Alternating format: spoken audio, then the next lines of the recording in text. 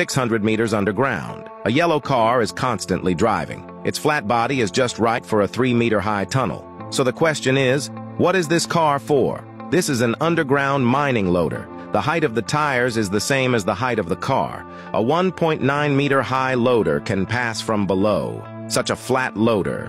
Where is the driver seated? The driver's cabin is between the two wheels. It can only accommodate one person. The driver can operate the loader underground, through buttons and gears. But the visibility from this position is very limited. The huge wheels block the front view. How to solve this problem? In fact, multiple cameras are installed around the loader. They can help the driver clearly see the situation inside the tunnel. This way, the driver can transfer the ore to the conveyor belt. The bucket can lift up to 14 tons of ore at a time. Very convenient. There is also a machine specifically designed for coal mining. The front bucket is replaced by a gear drum. The gear crushes the coal, and the fallen coal is directly transported to the conveyor belt.